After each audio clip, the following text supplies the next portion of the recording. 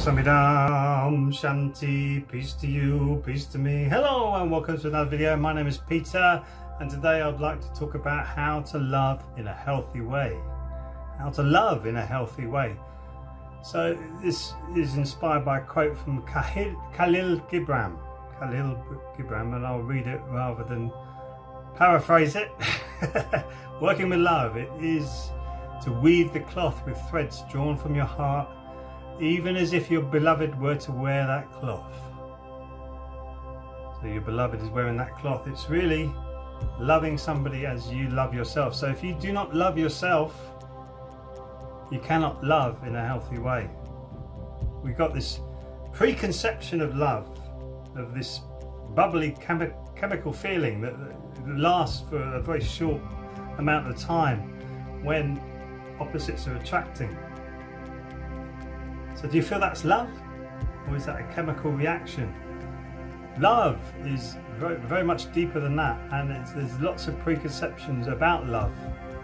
Is how do you love? How do you love somebody? How do you make their life better? Do you do it by spoiling them?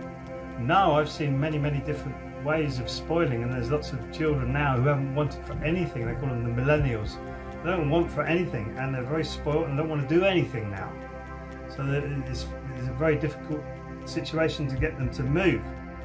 I remember spending time with my nephews, and it was interesting because I said to them, look at that piece of equipment there as a DVD player. So what would you do if that went wrong and you wanted to watch a video, or DVD I should say? You know, well, I don't know. I said, would you know how to fix that? I said, no, well, I wouldn't either. So we would be rendered helpless in that situation. Made them think. And both of them went off on to do structural things where they can build things now, mechanics, and learning the mechanical ways that things work. So they're going to be flourishing in that industry, which is growing now with machines to like robots and things like that. It's going to start to flourish. That whole industry is going to get bigger and bigger and bigger. I'm not saying that it was me who pushed them in that direction, but it's getting people to think. That's love. Getting them to think about themselves and how they can improve themselves. That is love. That is loving somebody. That is looking at somebody else's life and saying, how can I help to improve their life? Not giving them stuff, giving them affection's good, not knocking that, or attention is obviously excellent, but sharing something that you can see that's in their lives that is missing, and helping them move towards it, helping them slowly move towards that. We did that with our cat. We had a cat. The cat was abandoned by the people next door, and we got another little cat called Jimmy. Jimmy Hendrix is a terror, and he didn't want this cat around the neighbourhood. So she was living out front, and we live on a very busy road out the front, and they'd abandoned her. They'd taken her out, they'd given her to somebody else to look after. She was nearly starved to death. She came back, and they were put out. She was living out the front because Jimmy wouldn't, our other cat wasn't allowing her to go even into her own garden. It was such a terror to her. So this thing was literally fading away in the front, and we eventually enticed her to come over to our side, but we didn't want to feed her all the time because she would become dependent on that food. And that's not being harsh, that's coming from a place of love, understanding that if you feed this cat and then you stop feeding this cat, that's cruel. That's cruel because this cat wouldn't be able to find or fend for itself.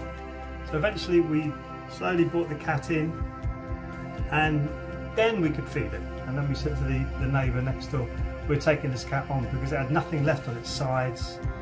Nothing, it had no fur, it was all skin and scabby, and it was just literally just holding its head up, with the tiny amount of strength that it had, and it was so cool to see. And that was love, bringing that cat in, even though we had a pristine healing room, to allow the cat to live in there because Jimmy wouldn't allow it anywhere near the house, anywhere near. So we nurtured that cat to health. So we sacrificed something to give that cat more life because it was going to die. There was no no two ways about it. That cat was going to die, so we sacrificed part of our life and the way that we lived to give it to that cat. Now that's love. That's true love. Even though it's to another animal, you're sacrificing part of yourself to give it to somebody else, or another living species on this planet. So that is love. And then rather than mollycoddling her all the time, slowly introducing her to Jimmy, and slowly introducing Jimmy to her, getting the smells on your hands, stroking them one after the other, and then trying to get into the room together. He wasn't having it. He wasn't having it at all. And now, after about 2 years, slowly allowing them to work it out for themselves, but gently pushing her out more into the rooms that we wanted her to go into, and she would be there for a little while, then scarper back into the healing room that we got on the side of the house, and then slowly we would get her into the garden, and slowly these two cats are now nose to nose, not friends still, because Jimmy won't have it, but she's trying her best, and she's using her intelligence. She wants to have a loving family around her. She can see she's never had that, and she's starting to bring her boundaries out, and she's doing things that annoy both of us, but we allow her to do it because we love her, not because we're spoiling her, because we want her to grow. We're doing things to help her to grow, and that's what love is.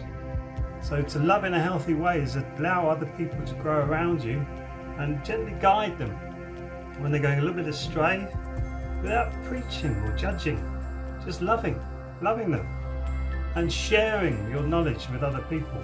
Sharing your knowledge is love. It's the biggest form of love, is to give other people your guidance, but not to tell them what to do. Let people figure this out for themselves. That's so important, because we live in a society where we will be told what to do soon, unless we change that. We will be given a life. Well, this is your. If you've read Brave New World, read it. If you haven't, read it. Right, this is what you do. This is where you're going today. This is how you're going to have your day. Well, you're almost there, and then you come home, and then you get your entertainment, and you eat, go to bed, and you get up and do the same thing. Oh, that's not a life. That's being conditioned into doing something the same back and forth every day. You're becoming a cyborg, which is a lot of people are worried about now with what's going on with the medical agenda, that we're being turned into cyborgs, and it is a problem because of nanotechnology and how they're using nanotechnology and all this nonsense that they're trying to merge human beings with machines, when we are capable of such enormous love in our hearts. We have the biggest electromagnetic frequency of our bodies is our heart area, by far. Much bigger area than the brain or the gut, even though these three are connected. We call them the three Dan Johns in our practice. So open up your heart area, give yourself really positive affirmations. I am love, I am empathy, I am compassion. Really say it to yourself and mean it. I am love, I am empathy, I am compassion. We do it in our Jigam meditations. I am love, I am empathy, I am compassion.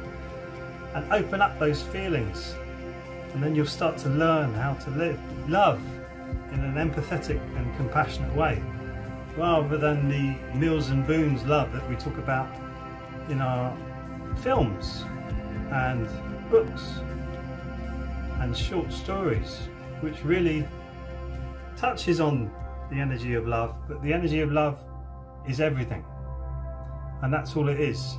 Everything is love. Everything else is an illusion. We come from love. We are love. And once you realize that and you start to tap into the higher energies of love, you will begin to love in a healthy way. You'll see it through your third eye, your pineal gland chakra, where you're not judging, where you're not looking at other people and saying, well, look at them, oh, they're so much worse or so much better than me. Judgmental minds. No, you won't. You'll be loving. You're in a more open state. So tapping your heart chakra is a very good way of opening up and loving in a more healthy way. Doing it physically through the body is incredible. It's a very powerful thing. I didn't realise that until I started doing it myself, because when someone said it, I thought, no. Ilchi Lee's brought a very, very good system into the West called Body and Brain, or you can do it through my channel. I'm a Body and Brain instructor. I actually turned that into Qigong, because really everything they teach is Qigong, and there's many things on this channel to help you actually start to open your heart up. Got any questions? Let me know in the comments, and I'll see you in the next video. Open up your heart. Sarang Hamida.